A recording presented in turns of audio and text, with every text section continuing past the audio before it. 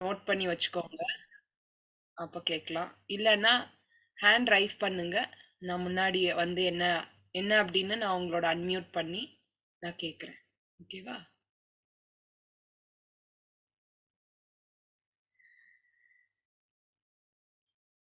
சரி, okay. So இன்னைக்கு நம்ம பார்க்க போகிற டாபிக் வந்து யோக வாழ்க்கைக்கு எந்த மாதிரியான உணவு முறை நம்ம எடுத்துக்கணும், என்ன உணவுகள் நம்ம சாப்பிடணும், இன்னொன்று இந்த ஹியூமன் பாடி, இந்த மனித உடல் அப்படிங்கிறது எந்த மாதிரியான உணவுகளை எடுத்துக்கிறதுக்கு, எந்த மாதிரியான உணவு சாப்பிட்றதுக்கு ஏத்த உடம்பு அப்படிங்கிற இந்த ரெண்டு விஷயத்தை பற்றி நம்ம இன்னைக்கு பார்க்க போகிறோம். ஸோ மோஸ்ட்லி வந்து டூ டைப்ஸ் ஆஃப் ஃபுட். ஒன்று வெஜிடேரியன் ஃபுட்டு, இன்னொன்று நான் வெஜிடேரியன் ஃபுட்டு. நான் வெஜிடேரியன் சாப்பிட்றது வந்து ஸ்ட்ராங்காக நான் தப்பு அப்படின்னு சொல்ல போகிறது கிடையாது. எதனால் இந்த உடம்பு வெஜிடேரியனாக இருக்குது அப்படிங்கிற பாயிண்ட்ஸ் மட்டும் நான் உங்களுக்கு கொடுக்குறேன். அப்பார்ட் ஃப்ரம் தட், சாப்பாடு எந்த மாதிரியான உணவு நம்ம எப்படி எடுத்துக்கணும் அப்படிங்கிறத நம்ம சொல்ல போகிறோம். யோகிக் டயட் அப்படின்னு சொல்லுவாங்க. ஸோ அதை எது பேஸ் பண்ணி அந்த டயட்டை நம்ம ஃபாலோ பண்ணணும் அப்படிங்கிறத நம்ம பார்க்கலாம். ஃபஸ்ட்டு யோகிக் டயட்டுக்கு போயிடலாம். ஸோ ஒவ்வொரு நாளும் நம்ம சாப்பிடக்கூடிய சாப்பாடுல என்ன முக்கியமாக இருக்கணும் அப்படின்னா 5 எலமெண்ட்ஸ், பஞ்சபூதம். எல்லாமே வந்து பஞ்சபூதங்களால் ஆனது தான். நம்மளோட உடம்பே வந்து பஞ்சபூதங்களால் ஆனது தான். அந்த பஞ்சபூதங்களுக்கும் சக்தியை கொடுக்குற மாதிரியான உணவுகளை ஒவ்வொரு வேளையும் நம்ம எடுத்துக்கணும் அப்படிங்கிறது ரொம்ப ரொம்ப முக்கியம். சரி, இந்த பஞ்சபூதங்களான சாப்பாடு எதுல இருக்கு அப்படிங்கிறத அடுத்து பார்க்கலாம். இப்போ இதுக்கு ஒரு எக்ஸாம்பிள் பார்க்கலாம். ஸோ மோஸ்ட்லி வந்து ஃப்ரெஷ் காய்கறிகள், ஃப்ரெஷ்ஷாக சாப்பிட்ற ஃப்ரூட்ஸ், ஃப்ரெஷ்ஷாக இருக்குன்னு ஃப்ரிட்ஜில் வச்சது கிடையாது. ஃப்ரிட்ஜில் வச்சதை நான் ஃப்ரெஷ்ஷு அப்படின்னு சொல்லலை. மரத்துல இருந்து பிடுங்கினோன்னே சாப்பிட்றது ரொம்ப ஃப்ரெஷ்ஷு. இல்லைன்னா ஒரு நாள் 2 நாளில் நம்ம சாப்பிட்றது வந்து ஓகே. ஸோ அது வந்து ஓரளவுக்கு ஃப்ரெஷ் ஃப்ரூட்ஸ். அது மாதிரி ப்ரிசர்வேட்டிவ் எல்லாம் இல்லாமல் இந்த மாம்பழம் எல்லாம் கல் வச்சு பழுக்க வச்சிருவாங்க. ஸோ அந்த மாதிரியெல்லாம் இல்லாமல் எந்த எந்த எந்த விதமான ப்ரிசர்வேட்டிவும் யூஸ் பண்ணாமல் பண்ணக்கூடிய உணவுகள். ஓகேவா? ஸோ இதில் காய்கறிகள், பழங்கள், நட்ஸு, தானியங்கள், இது எல்லாமே வந்து நம்ம சாப்பிடலாம். ஓகே. இப்போ இதை வந்து எப்படி பஞ்சபூதங்களால் ஆனதா நம்ம எப்படி எடுத்துக்கணும்? இப்போ ஃபார் எக்ஸாம்பிள் சப்பாத்தி இருக்கு. சப்பாத்தி வந்து பேஸ் என்ன? வீட் ஃப்ளோர், கோதுமை மாவு. ஸோ கோதுமை மாவு வந்து நிலத்தன்மை உடையது. அந்த மாவு வந்து நிலத்தன்மையை கொண்டது. அதுக்கு அடுத்து அது என்ன பண்ணுறோம்? தண்ணி ஊற்றி பிசைகிறோம். நீரை வந்து ஊற்றுறோம். அடுத்து நீர்த்தன்மையை ஊற்றி பிசைகிறோம். நல்லா பிசைஞ்சிட்டு நல்லா வட்டம் வட்டமாக தேய்ச்சிக்கிறோம். இது வரைக்கும் வந்து நிலமும் நீரும் மிக்ஸ் ஆயிருக்கு. ஸோ அடுத்தது தவால போடுறோமா, சூடுபடுத்துகிறோம். ஸோ அந்த சூடு அப்படிங்கிறது ஃபயர் அப்படிங்கிற எலமெண்ட் அதோட சேருது. அடுத்தது சப்பாத்தி வந்து நம்ம திருப்பி போட்டு எடுக்கும்போது இப்படி நல்லா இப்படி உப்பும். அதில் நடுவில் பார்த்தா ஆகாயமும் காற்றும் இருக்கும். ஸோ இப்படி பஞ்சபூதங்களால் ஆன உணவுகளை, பஞ்சபூதங்களும் இருக்கக்கூடிய உணவுகளை நம்ம சாப்பிடணும். அடுத்த ஸ்டெப்புக்கு வரலாம். ஸோ இதில் எப்படி பஞ்சபூதம் இருக்கு, இதில் எப்படி இந்த பஞ்சபூதத்தையும் நம்ம இழக்கிறோம்? நாங்கள் தான் டெய்லி சப்பாத்தி சாப்பிட்றோமே, பஞ்சபூதம் நாங்கள் சாப்பிட்றோமே அப்படின்னு நம்ம கொஸ்டின் கேட்கலாம். இதை இழக்கிறோம் எப்படின்னா, 1 மணி நேரம், 2 மணி நேரம், 5 மணி நேரம், இல்லை சாயங்காலம் பண்ண சப்பாத்தியை காலையில் பண்ண சப்பாத்தியை சாயங்காலம் அப்படின்னு நம்ம வச்சு சாப்பிட்டோம் அப்படின்னா அதோட தன்மை இழந்துரும். எப்படின்னா, முதல்ல புஷ்ஷுன்னு இருக்கா சப்பாத்தி, அந்த சூடு நம்ம ஒரு கண்டெய்னருக்கு மாற்றிட்டு ஒரு 15 நிமிஷமோ ஒரு 10 நிமிஷமோ கழித்து வெது வெதுப்பான ஒரு சூடில் நம்ம சாப்பிடுறோம். அது வந்து ஓகே, சாத்வீகமான உணவு. அது அப்படியே வச்சுட்டோம்னா அந்த உப்பலா ஒரு இருக்குமே, அது வந்து அமிங்கிடும். காத்தும் ஆகாயமும் போயிடுச்சு. அடுத்து கொஞ்ச நேரம் ஆக ஆக ட்ரை ஆயிடும், வறண்டு போய் தண்ணி போயிடுச்சு. இன்னும் கொஞ்ச நேரம் கழிச்சு சூடு போயிடும், போச்சு. எல்லாம் ஒண்ணு ஒண்ணா போய் கடைசியில நிலத்தன்மை மட்டும்தான் இருக்கும். வெறும் கோதுமை மாவை சாப்பிடுறதும் 3 மணி நேரம் கழிச்சு பண்ற அந்த சப்பாத்திய சாப்பிடுறதும் ஒண்ணு. அதை சாப்பிட்டா என்ன ஆகும்? உடம்புல அந்த நிலத்தன்மை மட்டும்தான் சேரும். நிலத்தன்மை அப்படிங்கிறது கனமானது. அந்த கனம் வந்து உடம்புல போய் சேர்ந்துக்கும். அந்த கனத்தன்மை என்ன பண்ணும்? அப்படியே படிஞ்சு ஜீரண கோளாறை உண்டு பண்ணும், வெயிட்டை ஏத்தும், தூக்கமா வரும், ஹெவியா இருக்கு அப்படிங்கிற மாதிரி இருக்கும். உடம்பு சாப்பிட்டதுக்கு அப்புறம் உடம்பு லேசா இருக்கணும். அப்படியே இப்படி பலூன் மாதிரி நம்ம உடம்ப வந்து நம்ம ஃபீல் பண்ணணும். சாப்பிட்டுட்டு உடனே குதிக்கிறதுக்கு உடம்பு ரெடியா இருக்கணும். ரெடியா இருக்குமா நம்ம யாருக்காவது? சாப்பிட்டுட்டு 100 ஜம்ப், ஒரு ஸ்கிப்பிங் போடுங்க, 100 ஸ்கிப்பிங் போடுங்க அப்படின்னா நம்மளால முடியுமா? அவ்வளோ கணத்தை உள்ள அனுப்பியிருக்கோமே, எப்படி முடியும்? சரி, ரைஸ் எடுத்துக்கலாம். இது எல்லா ஒவ்வொரு ஃபுட்லையும் நீங்க கவுண்ட் பண்ணி பார்த்தீங்கன்னா பஞ்சபூதங்கள் உங்களுக்கு சேர்ந்து இருக்கும். கூட்டு பண்றோம், இது சாதம் வடிக்கிறோம். சாதத்துல பார்த்தீங்கன்னா சூடா இருக்கிற சாதத்துல பஞ்சபூதம் சேர்ந்து இருக்கும். அரிசி வந்து நிலத்தன்மை உடையது. இதே மாதிரி அடுத்து தண்ணி ஊத்துறோம், நெருப்புல வைக்கிறோம், கேஸ் உள்ள ஃபார்ம் ஆகுதா குக்கர்ல? பபுள் பபுளா அந்த தண்ணி வந்து பபுள் பபுளா வந்து அந்த கேஸ் ஃபார்ம் ஆகுதா? ஆகாயம் நிரப்பப்படுதா? இத்தினூண்டு இருக்கும் அரிசி போடும்போது. நிரப்பி நிரப்பி நிரப்பி நிரப்பி இவ்வளோ ஆயிடும் அரிசி சோறாகும் போது. அது என்ன பண்றோம்? அந்த சூடு போய் எல்லாம் போய் போய் போய் போய் மறுபடியும் நிலத்தன்மையை மட்டும் சாப்பிட்றோம். ஸோ இந்த மாதிரி இல்லாம சூடா நம்ம வெதுவெதுப்பான சூட்டில் சாப்பிட்றதா. ரொம்ப சூடு இருக்கக்கூடாது. வாய் வந்து நிறைய பேர் இந்த ஆவி பறக்க சாப்பிடுவாங்க, அப்படியெல்லாம் சாப்பிடக்கூடாது. ரொம்ப சூடாகவும் இருக்கக்கூடாது, சூடே இல்லாம காஞ்சதாகவும் இருக்கக்கூடாது. அந்த மாதிரியான உணவை எடுத்துக்கிட்டோம்னா அதுல பஞ்சபூதங்களும் அடங்கி இருக்கக்கூடிய உணவு. அந்த உணவை சாப்பிட்டோம்னா இந்த உடம்புக்கு பஞ்சபூதத்துக்கான சக்தி வந்து ஈக்குவலா ஷேர் பண்ணப்பட்டு நம்ம உடம்பு ஆரோக்கியமா இருக்கும். ஓகேவா? இப்ப அடுத்ததா நம்ம பார்க்கலாம். இதுதான் சாத்வீகமான உணவு. அந்த உணவோட தன்மை எப்படி இருக்கணும் அப்படின்னா, பகவத்கீதால 17வது அத்தியாயத்துல கிருஷ்ணர் ரொம்ப அருமையா சொல்லியிருப்பாரு. நம்ம ஞானேஸ்வரியில ஞானதேவர் ரொம்ப அருமையா எழுதியிருப்பாங்க அந்த உணவு எப்படி இருக்கணும் அப்படின்னு. அதாவது காயோட வாசனை அதுல இருக்கணும். காயோட வாசனை அதுல இருக்கணும். பீட்ரூட்டை போட்டு நம்ம வறுத்து வறுத்து வறுத்து பீட்ரூட்டோட வாசனையே தெரியாத அளவுக்கு நம்ம வறுப்போம். அதுல வந்து நல்லெண்ணெயை ஊத்தி, நெய்யை ஊத்தி, அதை ஊத்தி, இதை ஊத்தி. அதுக்கு எதுக்கு பீட்ரூட்டை சாப்பிடணும்? இல்லையா? ஸோ வாசனை அப்படிங்கிறது காயோட வாசனை, காயோட ருச்சி. இந்த ரெண்டுமே அந்த காயில இருந்து சாப்பிடணும். செமி சாலிடா இருக்கணும். கெட்டியா அப்படி இப்படி அது என்ன சொல்றது, அப்படி இந்த விட்ட விட்டையா இருக்கும்னு சொல்லுவாங்க. அது மாதிரி கட்டியாவும் இருக்கக்கூடாது, அது மாதிரி ரொம்ப தண்ணியாவும் இருக்கக்கூடாது. Semi solid. குழந்தைங்களுக்கு, பிறந்த குழந்தைங்களுக்கு இந்த செர்லாக் பிசைறது, சாப்பாடு எப்படி நல்லா எப்படி கொஞ்சம் ரொம்ப லிக்யூடாகவும் இல்லாம ரொம்ப சாலிடாகவும் இல்லாம எப்படி ஒரு ஸ்டேஜ்ல நம்ம பிசைவோம் இல்லையா, அந்த மாதிரியான ஒரு ஸ்டேஜ்ல தான் நம்மளோட உணவு இருக்கணும். அதனால்தான் கிருஷ்ணருக்கு கீர் ரொம்ப பிடிக்கும். கீர் அப்படின்னா என்ன? நம்ம பாயாசம். பாயாசம் வந்து ரொம்ப தண்ணியாகவும் இருக்காது, கேசரி மாதிரியும் இருக்காது, செமி சாலிடா இருக்கும்.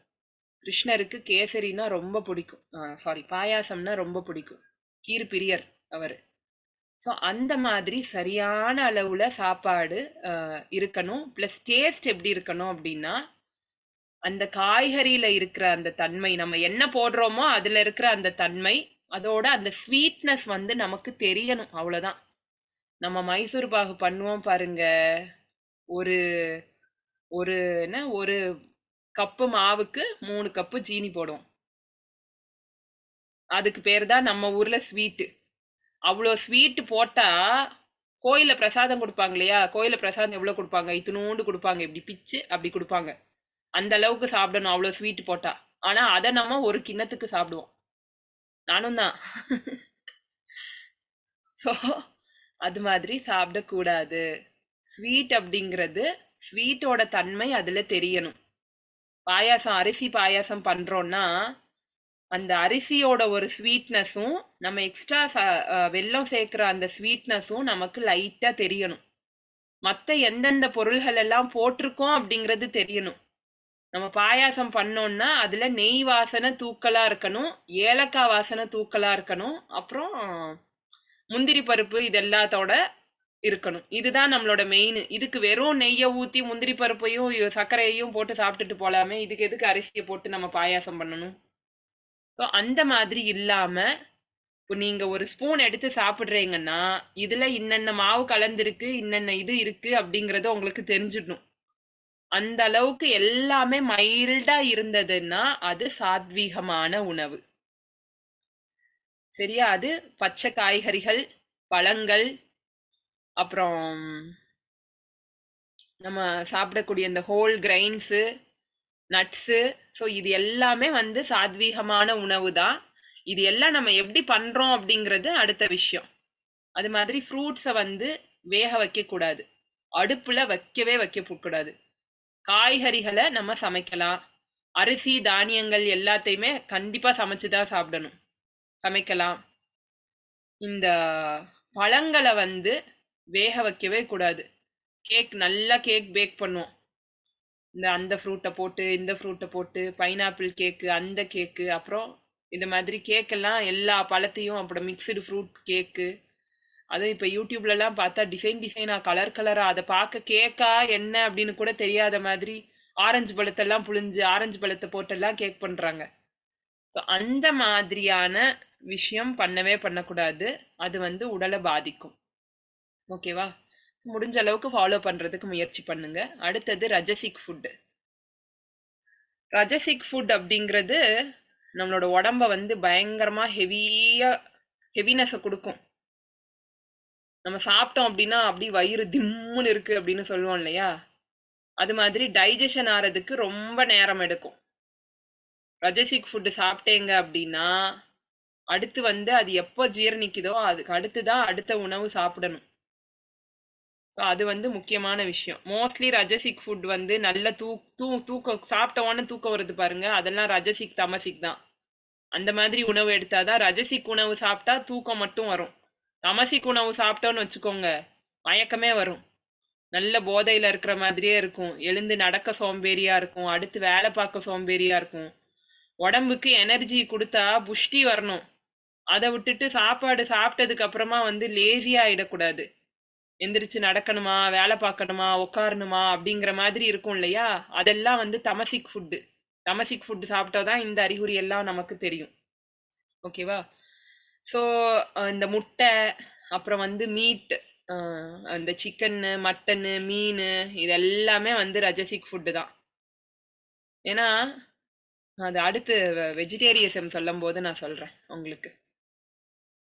ஸோ முக்கியமாக அது மாதிரி கார்லிக்கு, பூண்டு, அது என்ன வெங்காயம், பூண்டு, இது எல்லாமே வந்து ரஜசிக் ஃபுட்டு தான். ஓகேவா? யோகால வந்து முதல் விஷயமே வந்து யம நியமத்தை ஃபாலோ பண்றது. யமம் நியமம். யமம்ல வந்து ஃபர்ஸ்ட் ஸ்டெப்பு அஹிம்சை. இந்த அஹிம்சையில இருக்கிறோமா, நம்ம இந்த சிக்கன், மட்டனு, மீன் இதெல்லாமே சாப்பிடும் போது நம்ம யோசிக்கணும், அஹிம்சை அப்படிங்கிற பாயிண்ட்ல இருக்கிறோமா அப்படின்னு. அஹிம்சைனா காந்தியடிகளோட கொள்கை அதுதான். மற்றவங்களை பேச்சாலையோ உடலாலையோ மனசாலையோ புண்படுத்தினோம்னா அது அஹிம்சை கிடையாது. ஓகேவா? ஸோ அது வந்து ரஜசிக். நம்ம வந்து சிக்கன் மட்டன்லாம் சாப்பிட்றதுல அஹிம்சையே இல்லை, ஏன்னா அதை வெட்டுறோம். ஸோ அதோட உயிரை வந்து எடுக்கிறோம், அது அஹிம்சையே கிடையாது, ஹிம்சப்படுத்துகிறோம். ஓகேவா? யோகால ஃபர்ஸ்ட் பாயிண்ட்டே அப்புறம் வந்து நம்ம ஜீரோ ஆயிடும். அஹிம்சை, சத்தியம், அபரிக்கிரகா, இது மாதிரி எல்லாமே வந்து 8 அங்கங்கள்ல வந்து அது எல்லாமே இருக்கு. அதுல ஃபர்ஸ்ட் அஹிம்சை. நம்ம வந்து rajasic food like chicken mutton இது மாதிரி மீட் எல்லாம் சாப்பிட்டோம் அப்படின்னா அது அடிபட்டு போயிடுது ஃபர்ஸ்ட். அடுத்தது ஆனியன் கார்லிக் இதெல்லாமே வந்து மருந்தா யூஸ் பண்ணலாம். ஓகேவா? அதே வந்து வெங்காயத்தை இவ்வளோ வறுத்து நம்ம சாப்பிடுவோம். அது இவ்வளோ வெங்காயம் போட்டோம்னா அது வறுபட்டு இவ்வளோ ஆயிடும். அதை வந்து நம்ம வச்சு அதுவும் எண்ணெய் வலியும். கரம் மசாலா அந்த மசாலா இந்த மசாலா எல்லாம் போட்டு சாப்பிடுவோம். அது மாதிரி சாப்பிடக்கூடாது. மருந்தாக யூஸ் பண்ணலாம், தப்பே கிடையாது. ஏன்னா இது வந்து எமோஷன்ஸை வந்து இன்க்ரீஸ் பண்ணும். நம்ம சாப்பிடக்கூடிய உணவும் நம்மளோட உடம்பும் மனசும் ரெண்டுலையுமே வந்து வேலை பார்க்கும். சாப்பாடு நம்ம உடம்புக்காக சாப்பிடல, மனசுக்காக சேர்ந்து தான் சாப்பிட்றோம். அது மாதிரி சமைக்கும் போது நம்ம என்ன மனோநிலையில சமைக்கிறோம் அப்படிங்கிறது ரொம்ப முக்கியம். எதுக்கு ஹோட்டல்லாம் சாப்பிட வேண்டாம், வெளியே வாங்கி சாப்பிடாதீங்க அப்படின்னு எதுக்கு சொல்றோம்? அவன் என்னென்ன திங்க் பண்ணிட்டு சாப்பிடுவானோ. வீட்டில் நம்ம அம்மா சமைச்சோம்னா எங்கள் அம்மா எல்லாம் டெய்லி காலையில் விஷ்ணு சகஸ்ரநாமம் சொல்லிட்டே சமையல்லாம் பண்ணுவாங்க. ஸோ அப்போ நான் கேட்பேன், இந்த அப்பா வந்து நாமெல்லாம் சொல்ல மாட்டேங்கிறார் இல்லையா, இந்த சாப்பாடு வழியாக போகும் அப்பாக்கு நாமம் அப்படின்னு சொல்லுவாங்க. அந்த மாதிரி நாம சொல்லிட்டு வீட்டிலன்னா நம்மளோட குழந்தைங்க நல்லா இருக்கணும், அவங்களோட ஆரோக்கியம் நல்லா இருக்கணும், இந்த மாதிரி மனநிலையை வச்சுக்கிட்டு நம்ம சமைப்போம். எங்கள் ஆசிரம்லலாம் வந்து கிச்சனில் வேலை பார்க்குறவங்க ஏதாவது கத்தி பேசவே கூடாது சொல்லிடுவாங்க. ஃபர்ஸ்ட் ரூலு, நீ கத்தி பேசக்கூடாது. செகண்டு, நீ ஏதாவது சண்டை போட்டேன்னா அன்னைக்கு நீ வராத, லீவ் எடுத்து வீட்டில் இருந்துக்கோ, நீ வந்து வந்து சமைக்காத அப்படின்னு சொல்லிடுவாங்க. அடுத்து ஒவ்வொரு சாப்பாடு நம்ம பெரியவங்கெல்லாம் சுத்தி பண்ணுவாங்க இல்லையா, இது மாதிரி தண்ணி விட்டு சுத்தி பண்ணி இந்த சாப்பாடுல கையை வச்சு ஸோ பிரம்மார்ப்பணம் சொல்லி சகனாவவத்து ஸோ இது மாதிரி வந்து சொல்லுவாங்க. எல்லாமே வந்து உனக்கு அர்ப்பணம் பண்றேன். ஸோ அந்த மாதிரி சுத்தி பண்ணும்போது சங்கல்பம் பண்ணும்போது அதுல இருக்கக்கூடிய அந்த நெகட்டிவ் எனர்ஜி எல்லாமே வந்து வெளியே போயிடும். அது மாதிரி பண்ணி ஒவ்வொரு ஃபுட்டும் ஏதாவது தெரியாம தப்பி தவறி நம்ம மனசுல ஏதாவது நினைச்சிட்டே நம்ம சாப்பிட்ருக்கலாம். நாங்க வாரி போவோம். வாரியிலலாம் ஃபர்ஸ்ட் சாப்பாடு எல்லாருக்கும் போடுற வரைக்கும் ஹரே ராம் ராம் ராம் ஹரே ஹரே அப்படின்னு பாடிட்டே தான் இருப்பாங்க. எல்லாருக்கும் சாப்பாடு போட்டு முடிச்சதுக்கு அப்புறமா தான் சாப்பிடணும். நடுவுல யாரும் சாப்பிடக்கூடாது.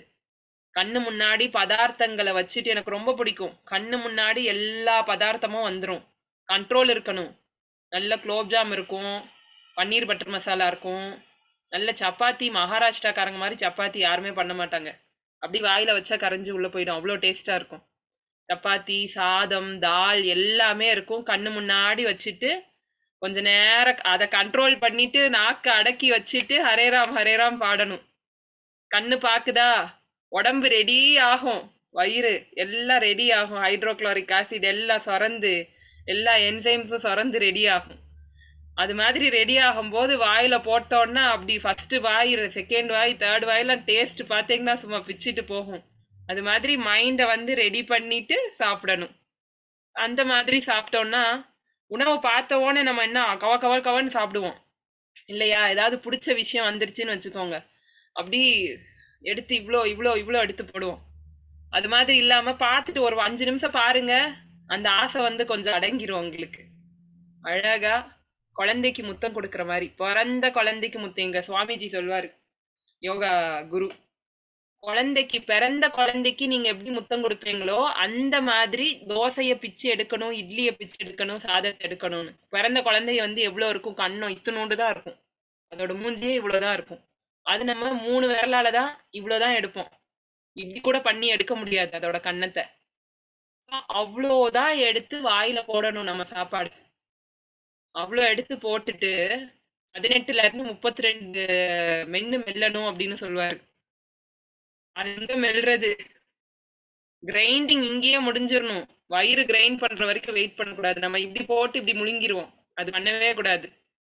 இங்க மென்னு மென்னு மென்னு மென்னு சாப்பிடும் போது நம்ம பிடிச்சுதானே நம்ம சாப்பிடுறோம். பிடிச்ச விஷயத்த நம்ம கொஞ்சம் கொஞ்சமா தானே சாப்பிடணும். எதுக்கு இவ்வளோ எடுத்து சாப்பிடணும்? மென்னு மென்னு மென்னு சாப்பிடும் போது அந்த டேஸ்ட் வந்து அந்த டேஸ்டோட அந்த கிரேவிங்ஸ் வந்து நமக்கு அடங்கிடும். இவ்வளோ சாப்பாடு போற இடத்துல இவ்வளோ சாப்பாடு தான் நம்ம சாப்பிடுவோம் ஆட்டோமேட்டிக்காவே. எங்க ஆசிரம்ல கர்மயோகம் பண்றதுக்காக போவோம். எங்க குருஜி வந்து சரி எல்லாரும் வர்றாங்களையா, வயிறு நிறைய சாப்பாடு போடணும் அப்படின்னு நினைப்பாரு. மனசுதான் நிறையணும் அப்படின்னு சொல்லி வாய்க்கு சாப்பாடு போட மாட்டாரு. வயிற்றுக்கு தான் சாப்பாடு, வாய்க்கு கிடையாது. சாம்பார் சாதம் பயங்கர டேஸ்டா இருக்கும். உப்பு இருக்காது, காரம் இருக்காது, எதுவுமே இருக்காது. வெறும் காய்கறிகளும் எல்லாமே தால் எல்லாம் போட்டு சாம்பார் சாதம் ரெடி பண்ணிடுவாங்க. தனியா உப்பும் பெப்பர் பவுடரும் வச்சிருவாங்க. நமக்கு எவ்வளோ வேணுமோ அவ்வளோ அதுல வந்து போட்டு பிசைஞ்சுக்கலாம். சுடு சுடு சூடாக தான் இருக்கும் சாப்பாடு, ஈஸியாக மிக்ஸ் ஆகிடும். அது மாதிரி நம்ம இந்த சாம்பார் குழிக்கரண்டி இருக்கு இல்லையா, அதில் 2 கரண்டி தான் சாப்பாடு வைப்பாங்க. அதுக்கு மேலே சாப்பிடக்கூடாது. 1 கரண்டி தயிர் சாதம், அவ்வளோதான் சாப்பாடு. நீ பண்ற வேலைக்கு இது போதும் அப்படின்னு சொல்லிடுவாரு. ஸோ தூக்கமும் வரக்கூடாது. ஆனால் உண்மையாவே அது மாதிரி 20 மினிட்ஸ் டைம் கொடுப்பாரு.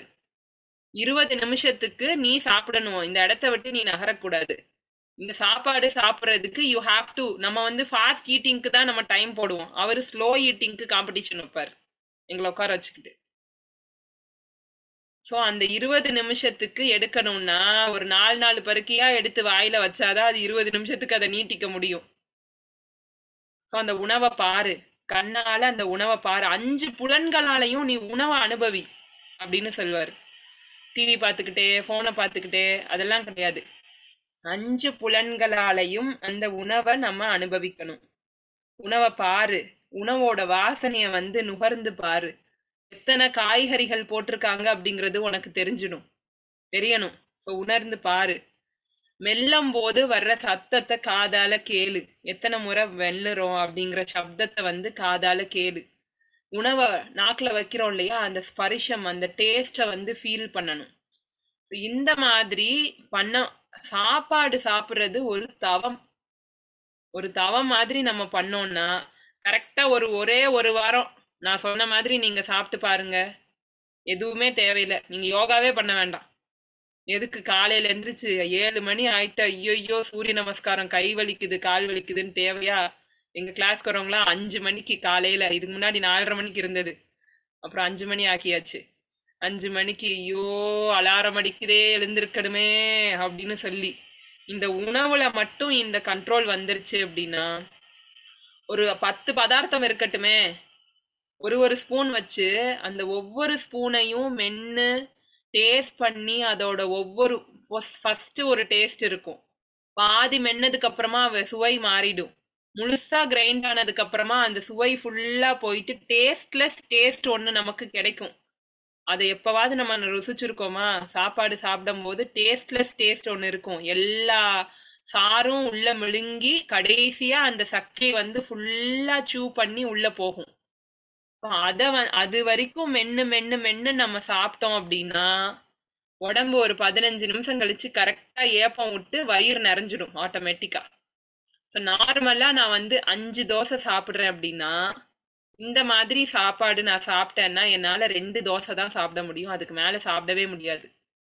அது மாதிரி உரப்பு போட்டு சாப்பிட முடியாது. நம்ம இவ்வளோ உரப்பு எதனால போட முடியறது நம்ம சாப்பாடுல அப்படின்னா, நம்ம இப்படி போட்டு முழுங்கிடுறோமா, நாக்குல எக்ஸ்ட்ரா டைம் இருக்க மாட்டேங்குது சாப்பாடு. நாக்குல எக்ஸ்ட்ரா டைம் நம்ம மென்னு சாப்பிடும் போது எக்ஸ்ட்ரா உரப்பு போட்டோம்னா உங்களுக்கு புண்ணாயிடும், உங்களால சாப்பிடவே முடியாது. அப்போ ஆட்டோமேட்டிக்கா உங்களால வந்து சரியான உணவை வந்து சரியான விகிதத்துல சரியான டேஸ்ட்ல உங்களால சாப்பிட முடியும். நல்ல காரமா போட்டு ஒரு நாள் நீங்க சாப்பிட்டு பாருங்க, கரெக்டா வந்து உங்களுக்கு நாக்கு சாப்பிட்டு முடிக்கும் போதே நாக்கு வெந்துடும். மறுநாள் காரத்தை குறைச்சிடுவீங்க. ஸோ இதுதான் வந்து சாப்பிட்ற மெத்தடு. அடுத்தது தமசிக் ஃபுட்டு. மோஸ்ட்லி வந்து ஜில்லுன்னு இருக்கிற சாப்பாடு வந்து தமசிக் ஃபுட்டு. ரொம்ப நேரம் நம்ம வச்சு வச்சு சாப்பிட்றோம் இல்லையா, முதல் நாள் பண்ண சாப்பாடு மறுநாள் ஃப்ரிட்ஜில் வச்சு அப்புறம் வந்து சூடுபடுத்தி, நம்ம ஊர்லெல்லாம் வந்து ஏகாதேசிக்கு ஒரு சாம்பார் பண்ணுவாங்க, அதை ஒரு 4 நாள் வச்சிருப்பாங்க. அந்த சாம்பாரை கொதிக்க வச்சு கொதிக்க வச்சு கொதிக்க வச்சு 10 லிட்டர் குக்கருக்கு சமைப்பாங்க. அதுவும் பெரிய குடும்பமா இருந்தா அதை விட பெரிய சட்டியில சமைப்பாங்க, இவ்வளவு பெரிய சட்டியில. அதை கொதிக்க வச்சு கொதிக்க வச்சு கொதிக்க வச்சு அதுதான் டேஸ்ட். நாக்கு அதுதான் கேட்கும், ஆனா வயிற்றுக்கு அது சரி கிடையாது, நல்லது இல்லையே. நாளைக்கு வச்சு சாப்பிடுவாங்க. அப்புறம் கீரை பண்ணுவாங்க. கீரை பண்ணி அதை ஒரு 3 நாளைக்கு வச்சுப்பாங்க. நல்ல புளிய போட்டு அதுல அந்த கீரைய மறுநாள் சாப்பிட்றது தான் நல்லது அப்படின்னு சொல்லி, இந்த வத்த குழம்பு, தக்காளி தொக்கு அதெல்லாம் மோஸ்ட்லி அவாய்ட் பண்ணிக்கிறது நல்லது. அப்புறம் சாப்பிட்றது சீசனல் ஃப்ரூட். இப்பெல்லாம் பார்த்தா மாம்பழம் எல்லா காலமும் கிடைக்குது. அப்புறம் அது என்னப்பா இந்த தர்பூசணி. தர்பூசணி பார்த்தா குளிர்காலத்துல கூட தர்பூசணி கிடைக்குது. அது மாதிரி சாப்பிடவே கூடாது. அது அவன் வந்து இயற்கையா விளைய வச்ச காய் வரவே வராது. அது ஊசி போட்டு விளைய வச்சா மட்டும்தான் வரும். அதனால எந்தெந்த சீசன்ல எந்தெந்த காய்கறிகள் வரும் அப்படிங்கறத தெரிஞ்சு வச்சுக்கிட்டு அதை மட்டும் சாப்பிடுங்க. சீசனல் ஃப்ரூட்ஸ், சீசனல் வெஜிடபிள்ஸ், அது வந்து எது வேணாலும் நீங்க எடுத்துக்கலாம். கிவ் ரெஸ்பெக்ட் அப்படின்னு சொல்லுவாங்க. கிவ் ரெஸ்பெக்ட், டேக் ரெஸ்பெக்ட் அப்படின்னு ஒரு பழமொழி இருக்கு இல்லையா, இங்கிலீஷ்ல ஒரு ப்ராவெர்பு. அதே மாதிரி தான் உணவுக்கு நம்ம எந்த அளவுக்கு வந்து மதிப்பு கொடுக்குறோமோ அந்த அளவுக்கு அது உடம்புக்கு மதிப்பு கொடுக்கும். Give respect, take respect. Business நம்ம உணவுக்கு மதிப்பு கொடுக்கல அப்படின்னா அது உடம்புக்கும் அதுவும் மதிக்காது நம்மளை. ஸோ எந்த அளவுக்கு சாப்பாடு அப்படிங்கிறது உங்களுக்காக ஒரு 15 நிமிஷம் 20 நிமிஷம் ஒதுக்குங்க. சாப்பாடு சாப்பிட்றதுக்கு ஒதுக்குங்க.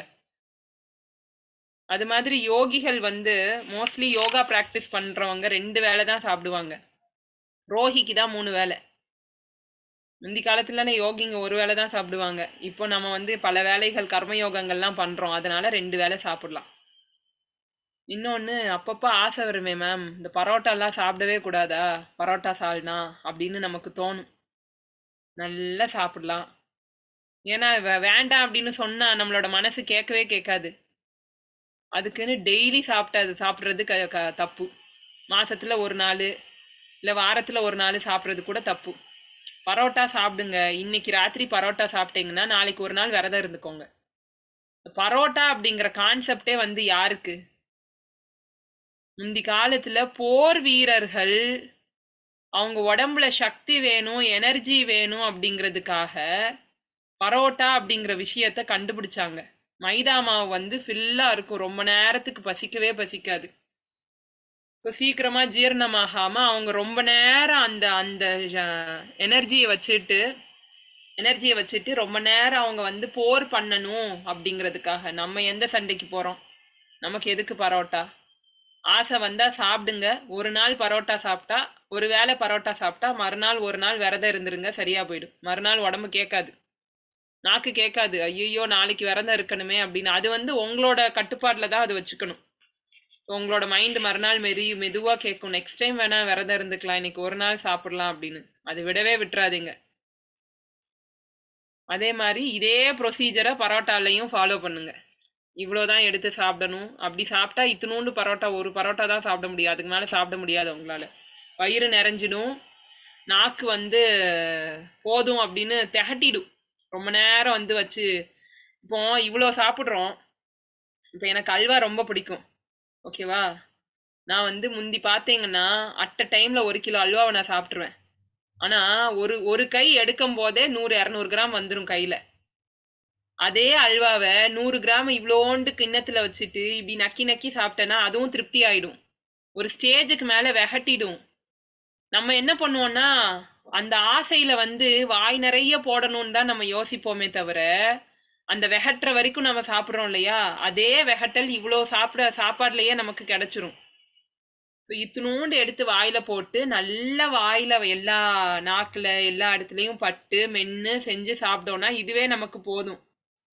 ஆனா நம்மளோட மனசு பண்ற கோளாறு, மாய பண்ற கோளாறு, இவ்வளோ சாப்பிட்டாதான் நமக்கு திருப்தி அப்படிங்கிற அந்த மைண்ட் செட்டை நீங்க மாத்தினீங்கன்னா ஆட்டோமேட்டிக்காவே உங்களால ஆரோக்கியமான உடல், எந்த எக்ஸசைஸும் பண்ணாமலே ஆரோக்கியமான உடலை எடுத்துட்டு வரலாம். அடுத்தது சிக்கன், மட்டன் அந்த மாதிரி எல்லாம் சாப்பிட்டா மறுநாளைக்கு ஒரு 10 கிலோமீட்டர் ஓடிருங்க, சரியா போயிடும். ஒன்றும் பிரச்சனை இல்லை. என்ன வேணா சாப்பிட்டுக்கோங்க. மறுநாள் காலையில எந்திரிச்சு நல்ல ஒரு 10 கிலோமீட்டர் சிரிச்சுக்கிட்டே ஓடணும். சிரிச்சுக்கிட்டே ஒரு 10 கிலோமீட்டர் நல்ல ரவுண்ட் அடிச்சிட்டேங்கன்னா தாராளமாக சாப்பிடலாம். சரி, ஓகே. ஸோ இதுதான் யோகிக் ஃபுட் அப்படிங்கிறது. ஸோ யோகிக் டயட் அப்படிங்கிறது மோஸ்ட்லி ராஜேந்திரனா நிறைய பேசியிருப்பாரு அதை பற்றி. ஸோ 8 8 into 16 அப்படின்னு சொல்லுவாங்க. முதல் சாப்பாடுக்கும் அடுத்த சாப்பாடுக்கும் நடுவுல 8 மணி நேரம் கேப் இருக்கணும். இரண்டாவது சாப்பாடுக்கும் அடுத்த சாப்பாடுக்கும் 16 மணி நேரம் கேப் இருக்கணும். இது வந்து ரொம்ப பேசிக். இதுக்கு நடுவுல எது சாப்பிடணும்னு தோணினாலும் தண்ணியா குடிச்சுக்கோங்க, தண்ணி குடிச்சுக்கோங்க, ஜூஸ் குடிச்சுக்கோங்க. ஸோ அந்த மாதிரி லிக்யூட் ஐட்டம்ஸ் தான் நீங்கள் எடுத்துக்கோங்க உங்களுக்கு எனர்ஜி பத்தலை அப்படின்னு நினச்சிங்கன்னா. ஃபார் எக்ஸாம்பிள் காலையில் 9 மணிக்கு சாப்பிட்றோன்னா அடுத்த ஃபுட்டு சாயங்காலம் 5:30-6 மணி சாப்பிடணும். அடுத்த ஃபுட்டு மறுநாள் காலையில் 9 மணிக்கு. 16 மணி நேரம் உங்களுக்கு டைம் இருக்கும். ஸோ ஃபஸ்ட்டு ஃபுட்டுக்கும் செகண்ட் ஃபுட்டுக்கும் 8 மணி நேரம் டே. அடுத்த ஃபுட்டுக்கும் செகண்ட் ஃபுட்டுக்கும் அடுத்த ஃபுட்டுக்கும் 16 மணி நேரம் கேப்பு. ஸோ கம்ப்ளீட்டாக அவங்களோட இன்டெஸ்டைன்ஸ் க்ளீன் ஆகிடும். உங்களால் வந்து சுலபமாக ஈஸியாக எல்லா வேலைகளும், வெயிட் தூக்குறதா இருக்கட்டும், இந்த மாதிரி ஃபாலோ பண்ணி பாருங்களேன். பேக் பெயின் இருக்கிறவங்க, அப்புறம் வந்து என்னால் வெயிட் எல்லாம் தூக்க முடியல சொல்கிறவங்க, கை வலி, உடம்பு வலி, அந்த வலி இந்த வலின்னு நம்ம ஒரே ஷோல்டர் பெயின் இருக்குது, பேக் பெயின் இருக்குது, எக்ஸ்ரேல பார்த்தா எதுவும் தெரியல அப்படின்னு சொல்லுவோம். அந்த மாதிரி எந்த பிரச்சனையும் இருக்காது.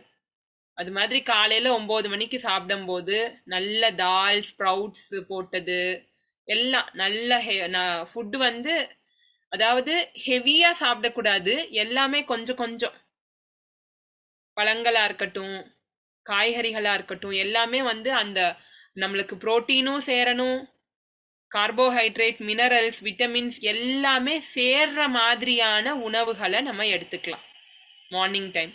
ஈவினிங் வந்து ஓரளவுக்கு நல்ல ஒரு சப்பாத்தி, 2 சப்பாத்தியோ இல்லை சப்பாத்தி இல்லை ப்ளஸ் வந்து நிறைய வெஜிடபிள்ஸ் அது மாதிரி. காலையில் வந்து நல்ல கொஞ்சம் ஜீர்ணிக்கிறதுக்கு கடினமாக நம்ம வந்து முளைக்கட்டின பயிறு, சுண்டல் அந்த மாதிரி ஃபுட்டு வந்து காலையில் எடுத்துக்கலாம்.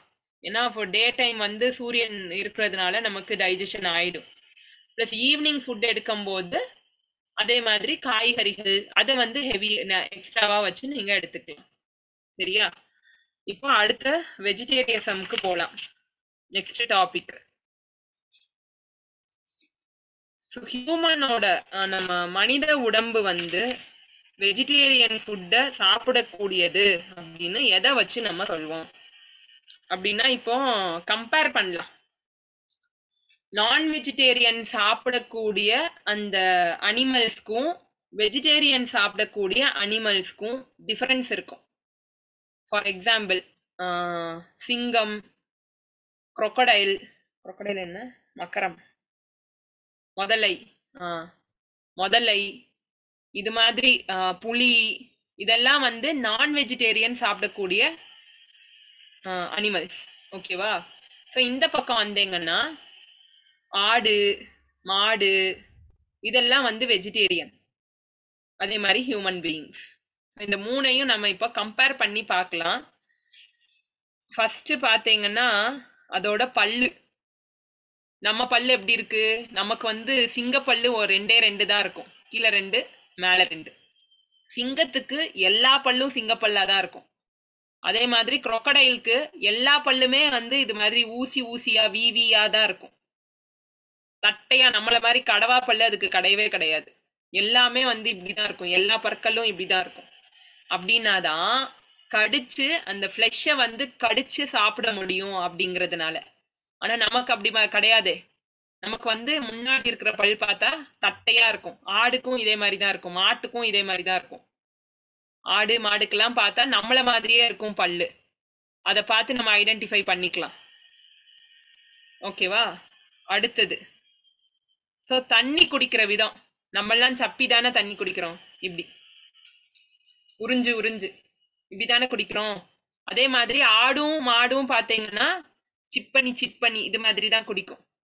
இதே இது நான் வெஜிடேரியன் சாப்பிட்ற அனிமல்ஸ் பார்த்தா நக்கி குடிக்கும். அப்படி டாக், நாய் பார்த்தீங்கன்னா நக்கி குடிக்கும். பூனை அது சாப்பாடே வந்து இப்படி நக்கி தான் சாப்பிடும். ஆனால் நம்ம இந்த வெஜிடேரியன் இருக்கிற அனிமல்ஸ்லாம் பார்த்தோம் அப்படின்னா உறிஞ்சு குடிக்கும். ஆடு மாடு இதெல்லாம் வந்து அப்படி உறிஞ்சு தான் குடிக்கும். ஓகேவா?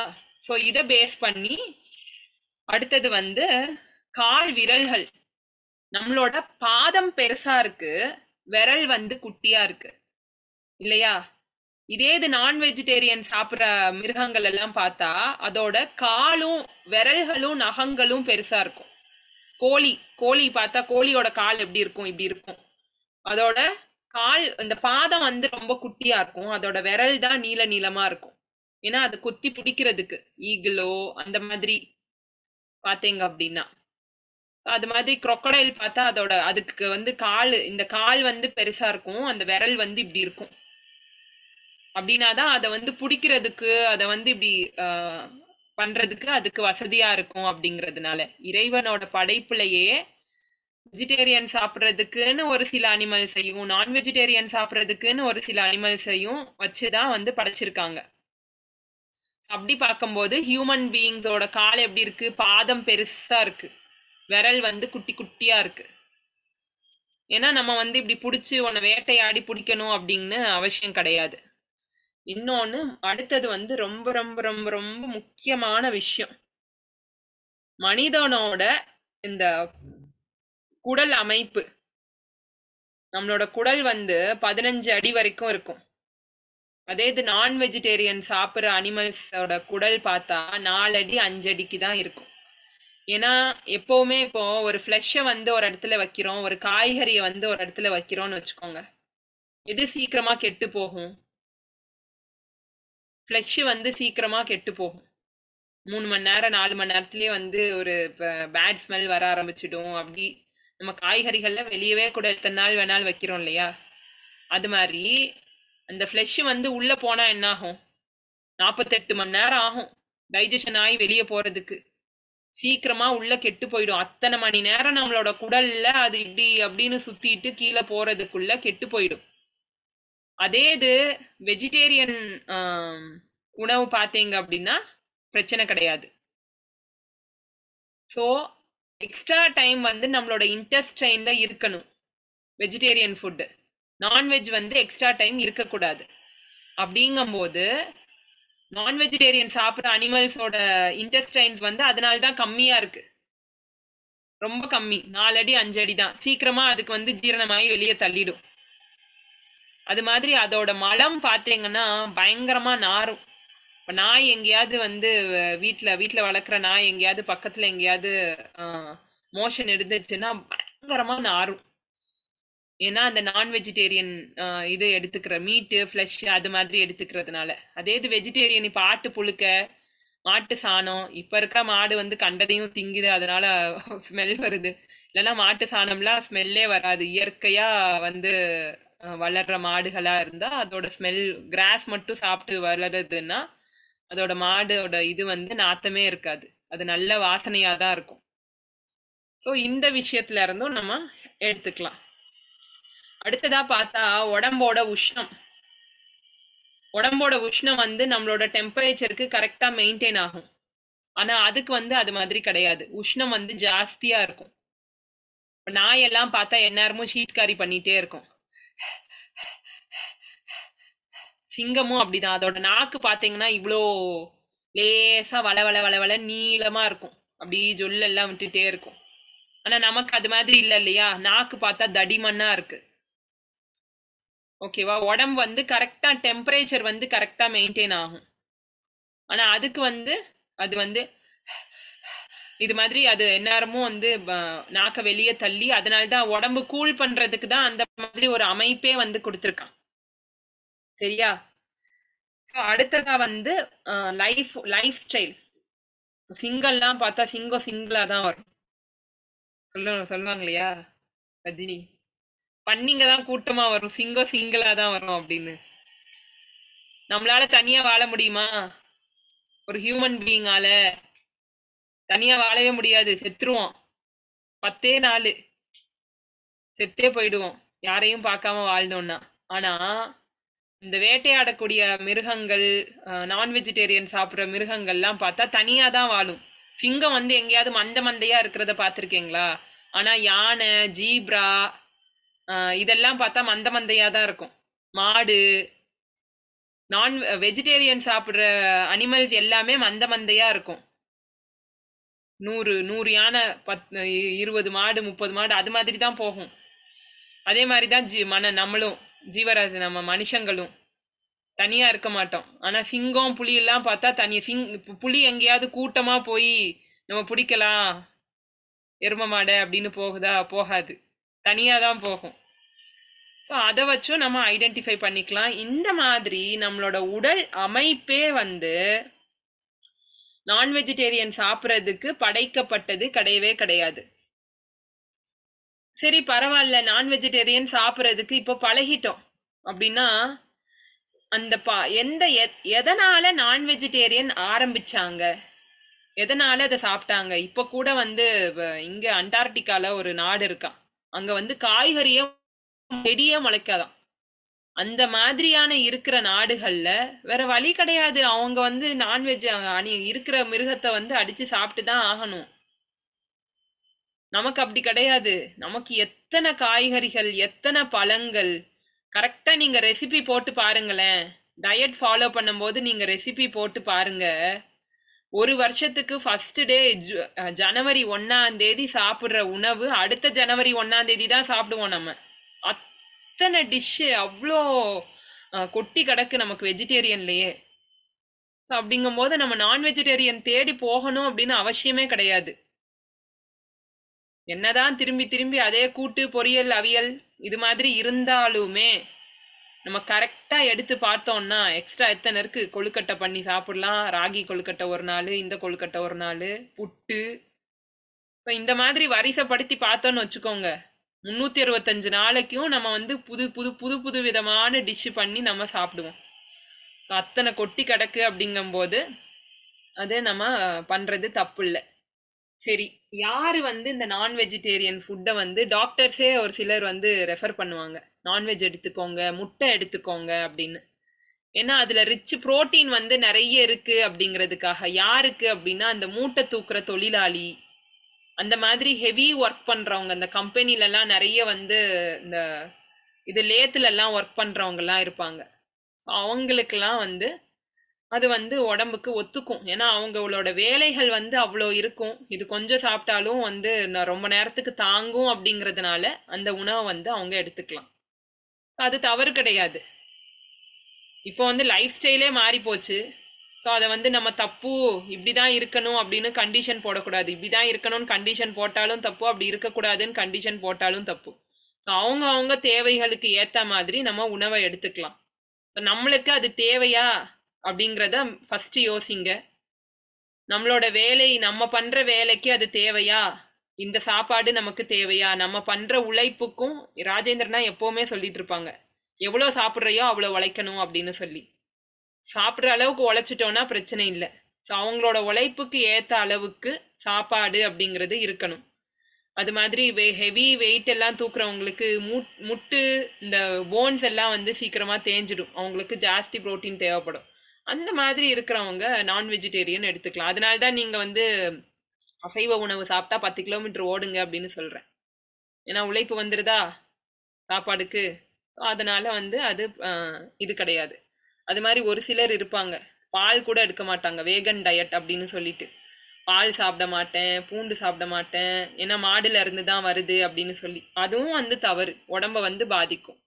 இப்ப இருக்கிற லைஃப் ஸ்டைல்ல இந்த உடம்ப பாதுகாத்துக்கிறதுக்கும் அந்த மனசை பாதுகாத்துக்கிறதுக்கும் என்ன விதமான உணவுகள் நம்ம எடுக்கிறோம் அப்படிங்கிறத சரியான விகிதத்துல கரெக்டா அனலைஸ் பண்ணி அதுக்கு ஏத்த மாதிரி நம்ம டயட் பிளான்ஸ் போட்டுட்டு நம்ம பண்ணோம் அப்படின்னா அது வந்து ஹைலி ஒர்த்தபிளா இருக்கும்.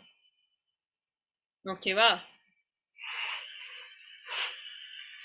இன்னொரு முக்கியமான விஷயம் நான் வெஜிடேரியனுக்கு நான் சொல்ல மறந்துட்டேன், எமோஷனல்ல ட்ரிகர் பண்ணி விடும். நம்ம உடம்புல அட்ரீனல் கிளாண்டுன்னு ஒன்று இருக்கு. இப்போ நம்ம யாராவது வந்து நம்மளை பயமுறுத்திட்டாங்கன்னு வச்சுக்கோங்க, படப்பட படப்பட படப்படன்னு ஹார்ட் பீட் ரைஸ் ஆகும், உடம்பெல்லாம் ஜிவ ஜிவ ஜிவ ஜிவ ஜிவ ஜிவன்னு இருக்கும்.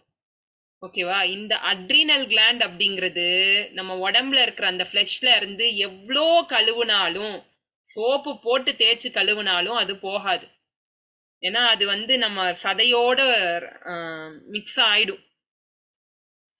ஸோ ஒவ்வொரு ஆடு மாடு இதெல்லாம் வந்து வெட்டும் போது அதுக்கு அந்த பயம் ஏற்படும் இல்லையா? அந்த பயம் ஏற்படும் போது ஆட்டோமேட்டிக்கா அந்த அட்ரீனல் சுரபிகள் வந்து சுரந்துரும்.